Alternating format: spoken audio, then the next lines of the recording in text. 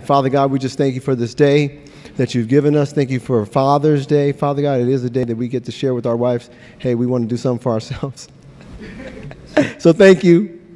Father, we just thank you for your grace. Thank you for the Holy Spirit that is already present. And just thank you. In Jesus' name, amen. Sometimes you just got to just say thank you, you know. You don't have to do a long prayer. Just say thank you, Lord.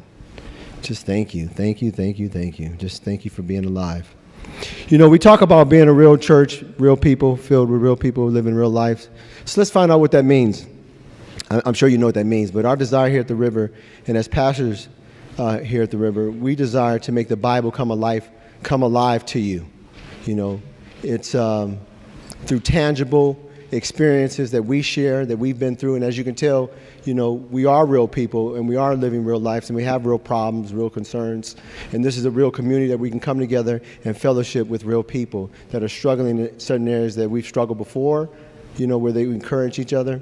But that's when we talk about that, you know, the transformation and change comes when we're real and authentic with each other. Amen? Yeah. It's not always going to look pretty up here. It's not always going to be full of eloquence. But one thing you can count on is that it will be real. It will be authentic, and it will be transparent. Amen? Yeah. And as parents, through Christ Jesus, we don't always get it right. God uses flawed and broken people. And he's using us as flawed and broken people to get his word out. So you don't always have to be perfect. You don't have to have life together. It doesn't always have to be peachy keen, because God can use you right where you are. And we're striving to be perfect, or we're striving to be perfected through Jesus Christ. We're not perfect, but we're striving to be perfect in his eyes. Amen? Amen. Amen and amen. And through that, parents will get it right, mothers will get it right, and fathers will get it right. Which brings me to the message today. We're not only here to honor and celebrate our Heavenly Father, we are also to honor our earthly fathers. So with the fathers that are here and fathers that you know, call them, reach out to them, and say Happy Father's Day. You know, fathers don't always have it together. We may act like we do, but really we don't. Amen. Amen. Can I get another amen? Amen. Amen. I found this poem. It says, fathers are like cement in a brick wall. Nobody pays much attention to them, but they keep the bricks from falling, and they keep the bricks together. So all that cement you see in them bricks, those are fathers. Turn with me, if you would, to Ephesians 6, 1 through 9. This is going to be the main text for our message this morning. We've all heard these scriptures today before in Ephesians 6, 1, 9. But listen with keen ears today, a little different ears.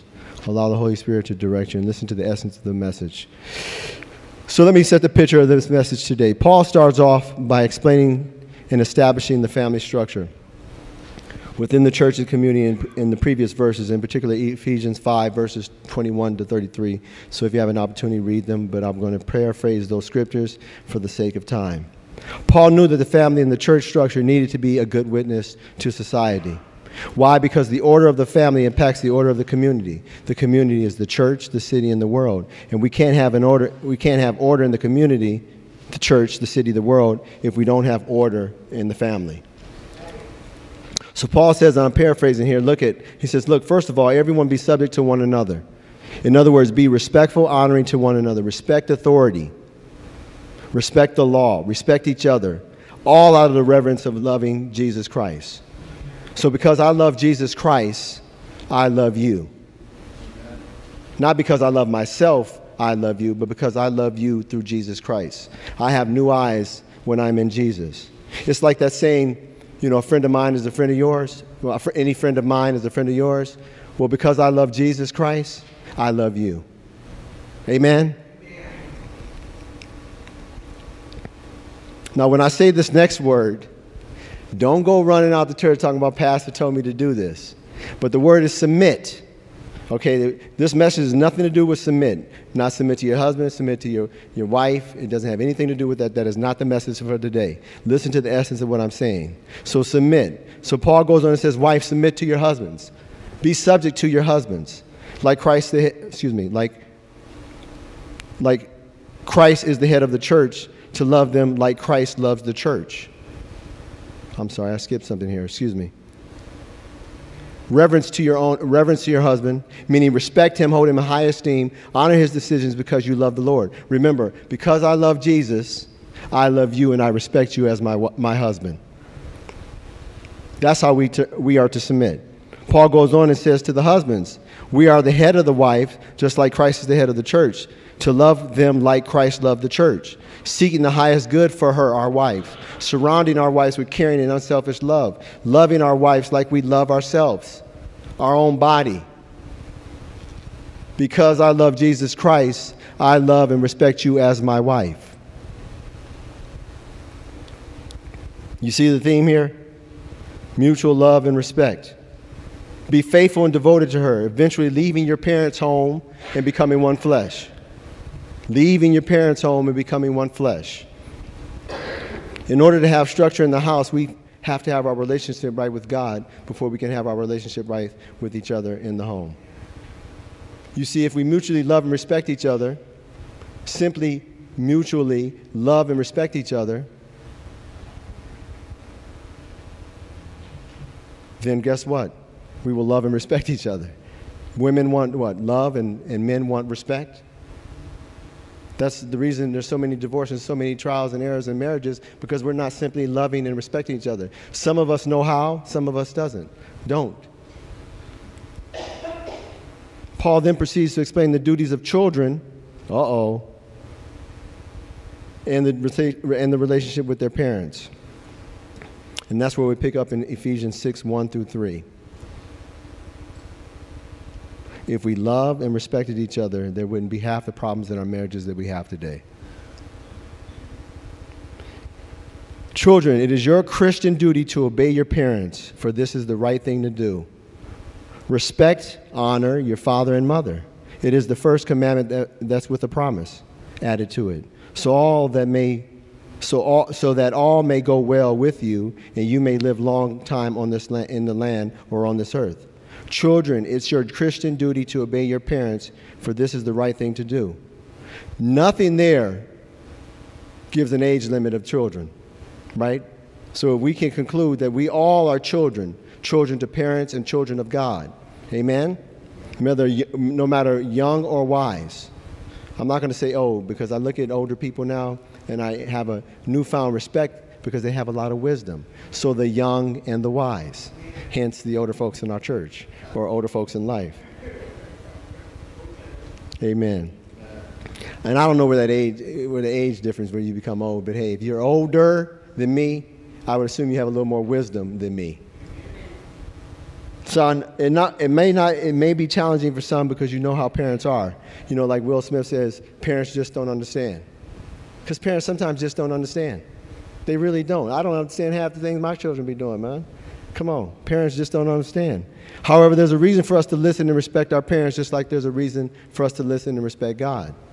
And that is to obtain wisdom. Proverbs 13:1 says, a wise son or daughter desires a father's discipline, but the know-it-all never listens to correction.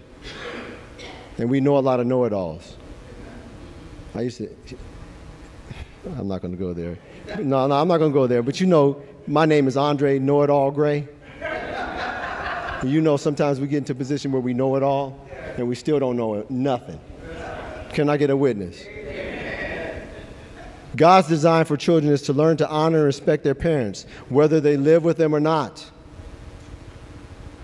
So when they grow up and leave the house, they will be respectful and love others from what their parents are training them to be in their home. Amen? But as they learn respect at home, we must trust that they will respect others when they leave the home. We have to trust that when Brandon leaves, which he did leave, we didn't kick him out. He wanted to go. He left. Pastor Timmy is very happy with that because, you know, a couple weeks ago she was like, look, I can't wait till he leaves. Now she has the whole room to herself. Workout room, craft room, exercise, whatever she wants to do, she can do now. So you might say, what is there to learn? Sometimes I wonder, what is there to learn actually from us as parents? Well, parents may not know everything, but they know more stuff than their children know. Think about it.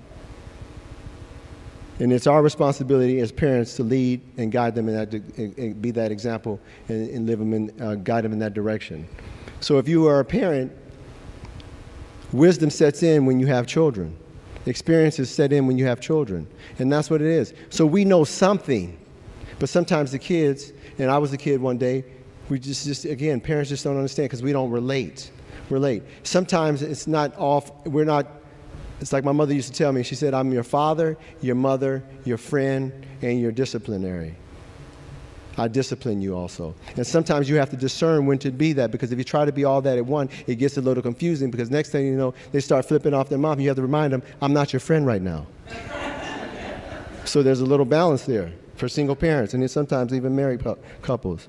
But we have to live by example. Teach them to say thank you and no thank you. Kids today, children today, adults today, everybody in general, just for some reason doesn't say thank you. I mean, like, thank you is, you know, I work with customers that just don't say thank you. Sometimes I'm like, is there anything else you need? Something? And they just don't know how to say thank you. So teach our children to say thank you. Fathers, say thank you to your children. Say thank you to their mother. You know, bless Pastor Timothy's heart when I'm running late, because I usually run late nowadays. You know what? Thank you. I noticed that you were busy this morning, but thank you for making my lunch, babe. Let your children hear that you're thanking their mothers. You would be surprised how impactful that is, because that's teaching them what? Respect and honor the parents, wives, and husband, respecting mutual respect with each other. It's like when you open up a door with people and open up doors and car doors for people, it's like they don't, you know, where's the chivalry at anymore, you know? People say, oh, you don't have to do that. My husband doesn't do that. My wife doesn't, you know, my son doesn't do that. Well, those things have to be brought back. I opened up a door for a lady the other day. She's like, oh, I can do it myself. I was like, why does that always have to be an issue? I'm definitely, independent women go. But at least, I mean, this is just out of respect. I'm not trying to hit on you. I just want to open the door and be kind because you deserve it. And they have to be, have to make it a big argument about it. I just want to be nice. That's all. So women, when a man opens the door, allow him to open the door for you. Amen? Amen. We've taken so many things all out of perspective. So anyway, I used to, our founding pastors, Ed and Laura, used to always say thank you to each other and always say thank you to the kids. So much so, it just made me itch sometimes. Like, stop with all the niceties. But when you're around them so much, and some of us have been around them so much, it starts to rub off on you. You just start thanking people just to say thank you before they even do something. That's how much they said thank you. But praise God, each and every conover from the youngest one to the oldest are so respectful to the elders. I see you, Sarah. But seriously, they are. So it tends to rub off on you when you're around people that say thank you a lot, And sometimes just reach out and just say thank you. I tell my customers, thank you. Another example, teach our children how to eat healthy, how to make proper decisions. How to make proper decisions when you have all the money to eat what you want to eat, when you want to eat it, to making proper decisions when you don't have all the money you need to eat what you want to eat. Spend wisely, my son, my daughter. Amen. So we have to teach them that. Teach them, lead them by example in life. There are going to be challenges and difficulties and challenges. You know what? But for me and my house, we serve the Lord. And for the Grace, this is how we do it. Whatever your last family name is, be that as it may, whatever it's the Gray Conovers, the Smiths, the Blacks, the Whites, it don't matter. We seek the Lord here when we have challenges. We seek the Lord here and we serve the Lord when we have difficulties and struggles. It's okay to have them. Sometimes I say it's okay to kind of keep a loud discussion in front of your kids because they know, hey, we don't always get it right. But this is how we do it. We lower our voice, we respect each other, we honor each other, or we take it into another room. But don't be surprised if I may fly off the top. I'm not perfect. Amen? So teach them real life. So what do we know as parents? I guess nothing, but the Bible says that children are not disciplined. If they're not disciplined properly or fail to respect each other, listen and obey their parents, mothers and fathers are much worse off in life. Look how half the adults that run the country, look how they're acting. They probably needed a good spanking. Now, if your parents are telling you to do something contrary to your word and you're old enough to discern, then discern. But all in all, we're still supposed to obey and respect our parents. You know what? You know, that's my mom, that's my dad. But you know what? I may not like what they say, I may not like what they do, but I respect and honor them because Jesus said so. Parents, God is not looking for religious parents. He's looking for righteous parents. Parents that don't just talk the talk, but walk and walk. We have to learn how to walk these things in life out. No, we are not perfect. Fathers are not perfect. Parents are not perfect. But this is how we do what we do. We follow the Lord and we serve the Lord. Amen? One of the greatest commandments in the Bible is Deuteronomy 6:5. It says, and let's read it as if it's talking to us as a community. We are to love the Lord our God with all our heart, with all our soul, with all our strength.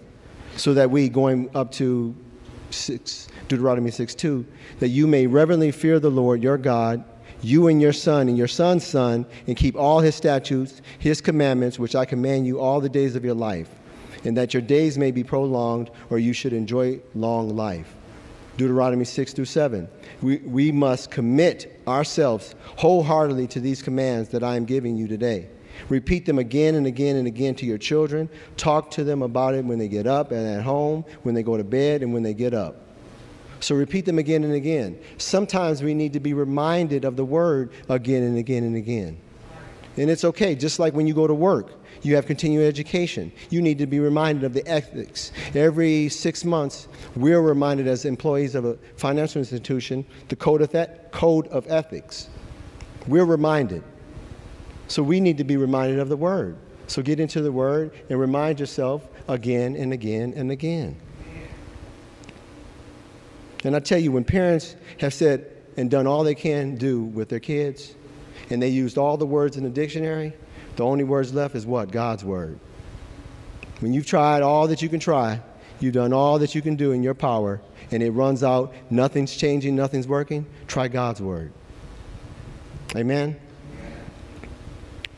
Proverbs 22:6 says, dedicate your children to God and point them in the way that they should go, and the values they learn from you will be with them for life. The Amplified Version says, train up a child in the way they should go, and when he or she is older, they will not depart from it. So to train indicates to give instruction or to live by example. Our Christian duty as parents is to teach them and show them the manner that they are intended for. Not what they're intended for this way, but his way, what God is intending for them. Amen? It's not going to be easy. It's not always going to be right. But in order for our children to become children of the word, we have to become parents of the word. And one of the ways to do this is in Ephesians 6:4. It says, parents, now this is interesting, parents, and particularly fathers, and I'll explain that in a moment, do not treat or provoke your children in such a way as to make them angry. Do not Amplified Version says, do not exacerbate them to resentment. Instead, raise them with Christian discipline and instructions. Well, fathers, you know how we do. When things don't go our way, we catch a fit sometimes. And you know how we are as fathers. We want things to go our way when it comes to disciplining our children. My way, or the highway. And you know that doesn't always work. That is not always successful because the first word you hear is, honey, did you really have to say that to them? And you look at yourself in the mirror and go, no, I really didn't. But you don't tell her that. You're like, yeah, I had to do it. This is the way it should be done. 1, 2, 3, 4, 5. And she's going, oh, that's not the way you do things. So bless Pastor Timothy's heart. I won't get into that right now. But there should be some type of balance. We should all be on the same page, especially if we're believers. When it comes to our children, we should be on the same page in raising them. It may be a little different, but the end result is the same. Amen?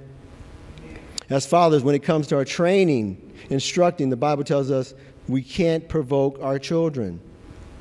And for the longest time, I've struggled with this. Because again, I was raised that it was my way or the highway. But Pastor Timothy said, you may need to try something different. Your approach needs to be a little different than that. Maybe consider doing, if you want things to change, you may want to consider doing something different. The approach has to be different. The approach has to be loving and with grace. And I'm thinking, I'm being loving. I'm reprimanding them. But that doesn't work. That doesn't work. And for the teenagers here or the young adults, that doesn't work all the time. Our way is not always the best way. And our way doesn't transform their life. Our way kicks them out. Leaves. When I was a teenager, my stepfather came into my life when I was 13. And praise God, he tried to do the best he can, or best he could. But thing is, he tried his way. I was 13, so I had already experienced my father, and here comes another father trying to tell me what to do. And I'm like the young man of the house, 13 or 15 years old. So he would tell me, look, you're going to call me dad, and it's going to be this way. And of course, I'd say yes, but deep down in my heart, I wasn't going to do it. So because he didn't have a father to show and teach him the way, is the reason our relationship didn't go well. And this is before I was a believer. But in retrospect, I kind of feel bad for him because he didn't know what I know today as fathers, raising their children in the way they should go. And I pray that he's changed. Well, one of them has passed, but one of them is still alive. But I pray that he's able to feel like a father because he didn't have any children in his life. So just realize that stepfathers have it hard too.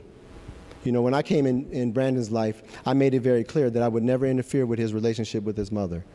Because I've seen other relationships go awry when the fathers try to come in, i.e. my relationship with my mother. So stepfathers, kudos to the stepfathers. So basically she said, your approach needs to be different. And I flew off the lid. I got angry. I hollered because I said this shouldn't be the case. They should give me grace. But the thing is, I wasn't extending grace to them. Slowly, I started to change and do things different. Now, I'm still a work in progress.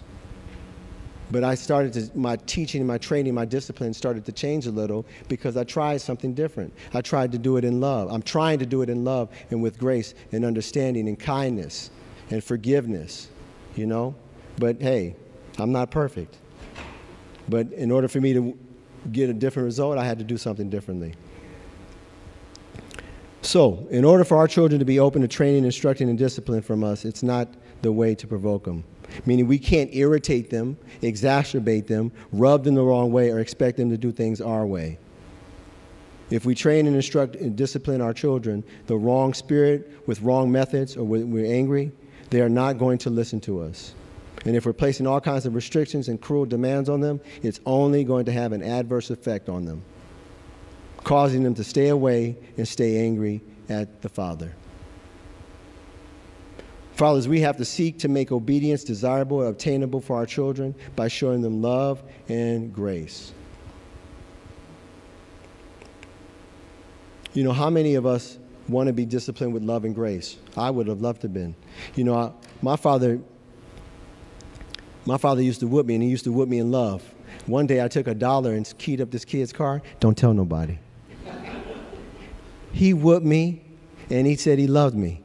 So I told you not to do this because I love you. He pronounced every syllable. Every syllable.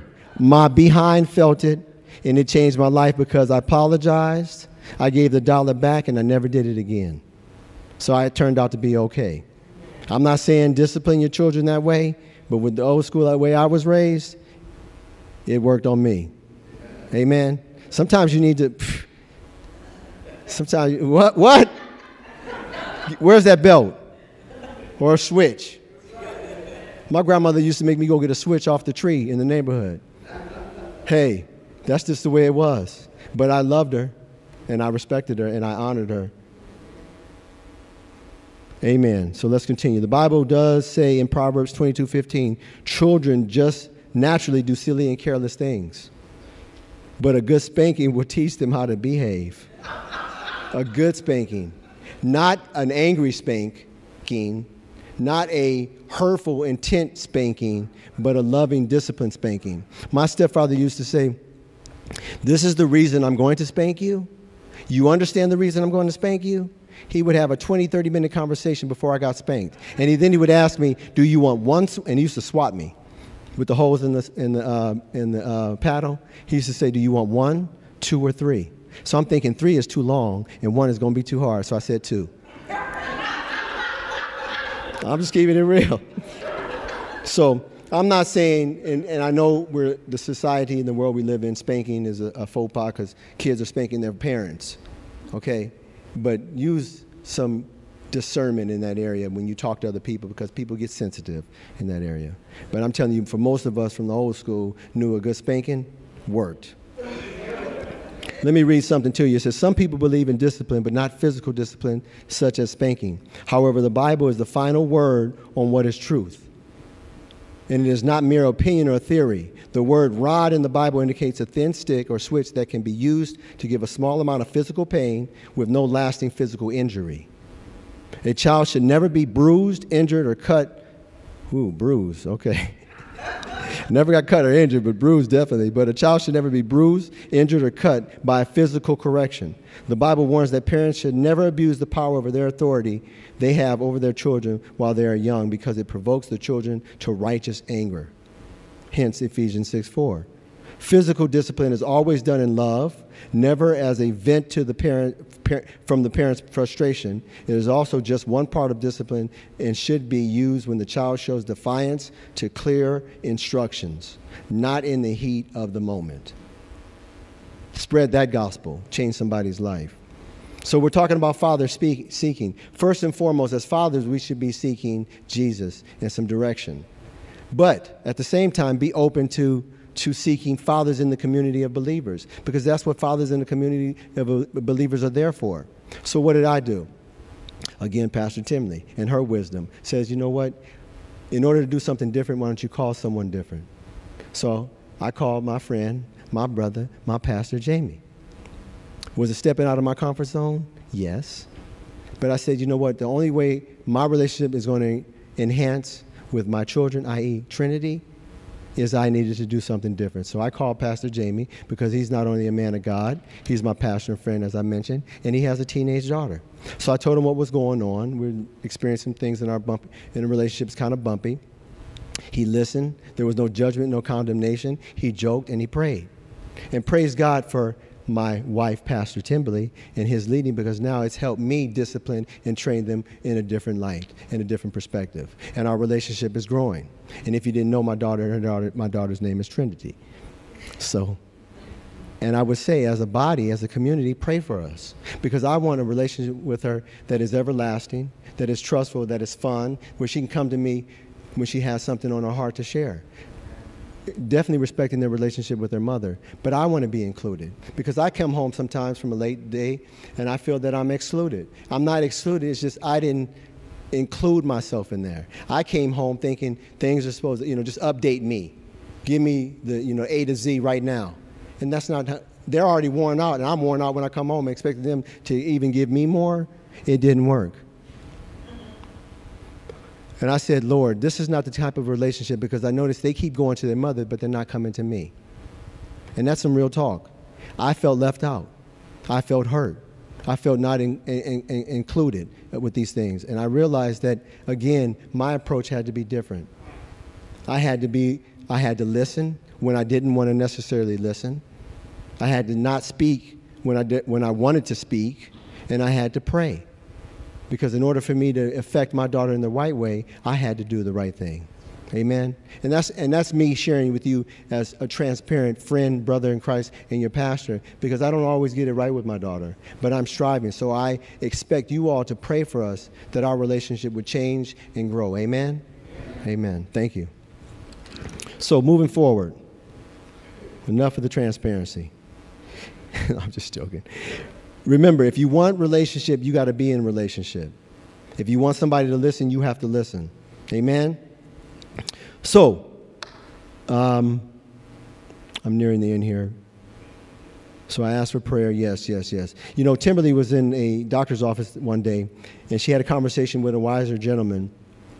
And he said to her, what he's learned throughout his life, as kids get older, become teenagers and young adults, he said to listen to them. Give them advice when they ask, because at that time, they'll be ready to receive. Now, keep a balance. When the Holy Spirit, which overrides everything, comes in and says, sow some seeds into your children's life, you must sow those seeds. But sometimes you need to step back until they're ready to receive. They will ask you. Until then, be quiet. Because I tell my daughter all the time, this is what you should do. She don't hear me. But when I listen to her and then tell her what she should do, she listens. I'm just telling you all about my relationship with my daughter. I know she wants to leave this church right now.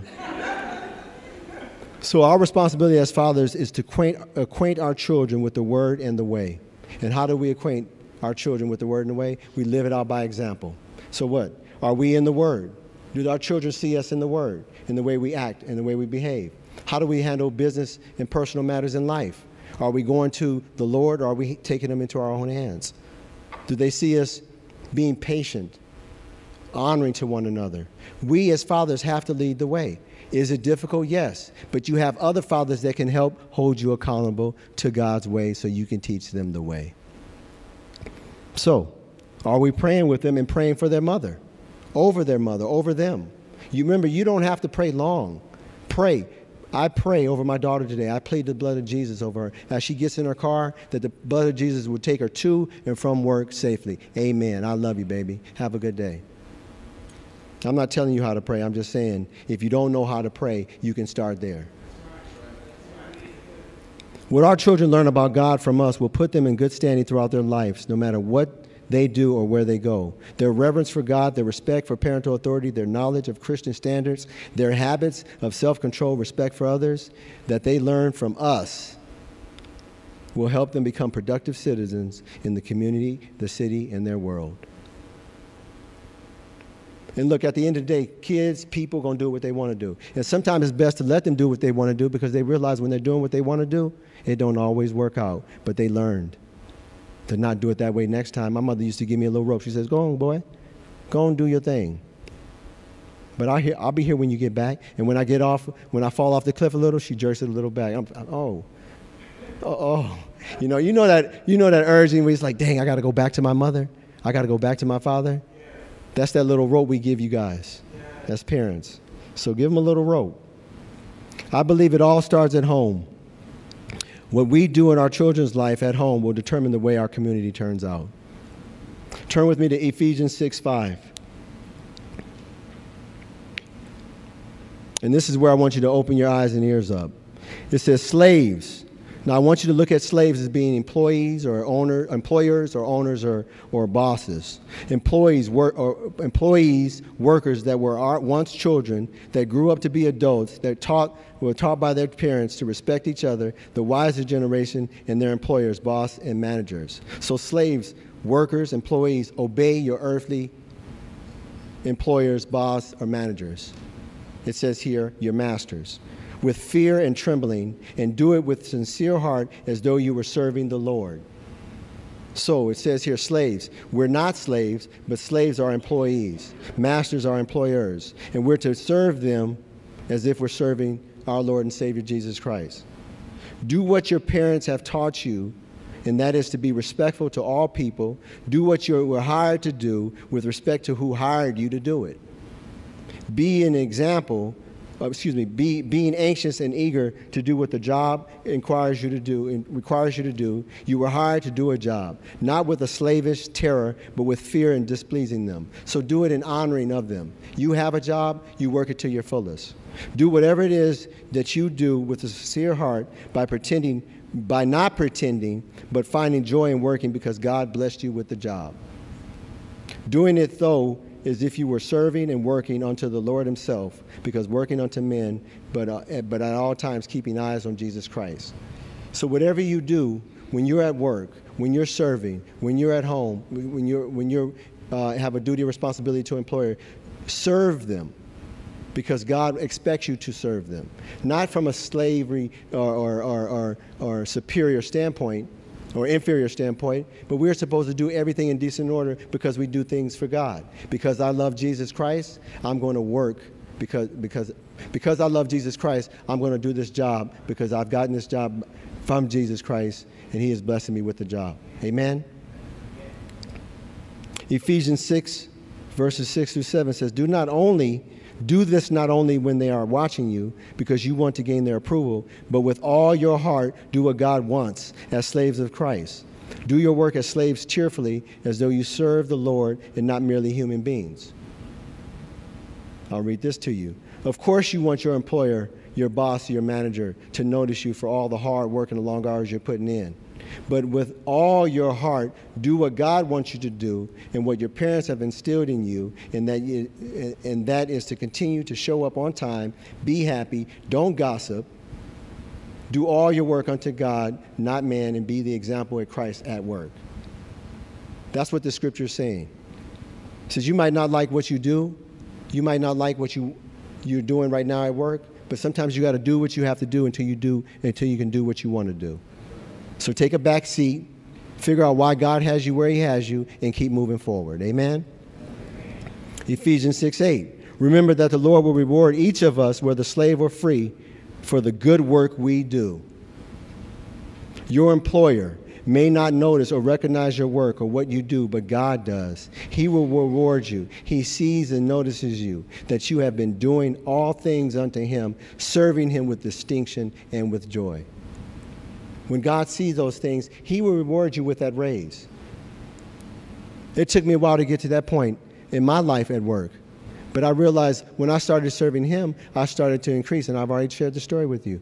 I started to see an increase in my bonus.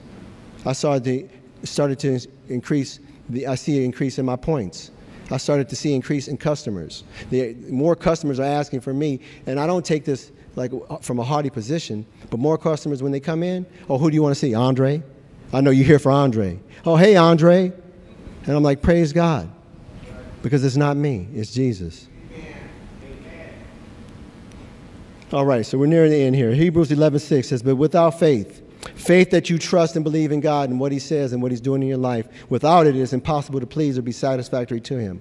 For whoever would come near to God must believe that God exists and that he is the rewarder of those who earnestly and diligently seek him.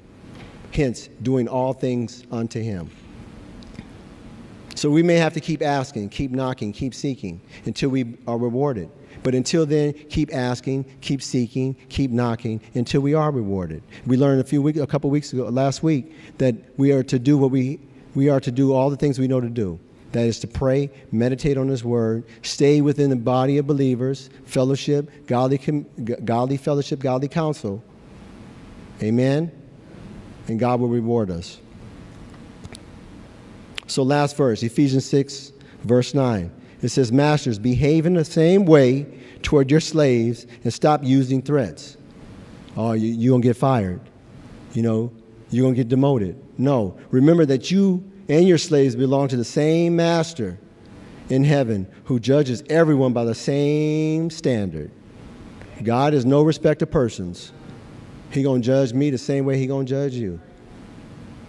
So when you have the opportunity to become an employer, a boss or manager, or the one in charge, remember that what you were taught by your parents, and that is to treat everyone with respect and how you want to be treated, regardless if you're a former employer or boss treated you with respect or not. Because the same God that judges them will judge you. Romans 2:11 says, for God judges everyone by the same standard. So just because you're an executive of a company, just because you are a pastor of a mega church, just because you have more followers than I do, just because you dress better than I do, you're still going to be saying the same judgment placed on you that is placed on me. Sometimes I wonder when people say they're blessed, especially with cars like high-end cars, and I got a get out push car, 1972 get out and push car. Are they more blessed than me? Think about that. I know some of you shake your head, but sometimes you think, people say they're blessed because they have things, but blessing goes beyond just having things. Matthew Henry's commentary says, God will call masters and servants to an impartial account for their conduct towards one another, and will neither spare the former because they are more advanced, nor be severe towards the latter because they are inferior and mean in the world. If both masters and servants will consider their relation and obligation to God and the account they must shortly give to him, they would be more careful of the duty towards each other.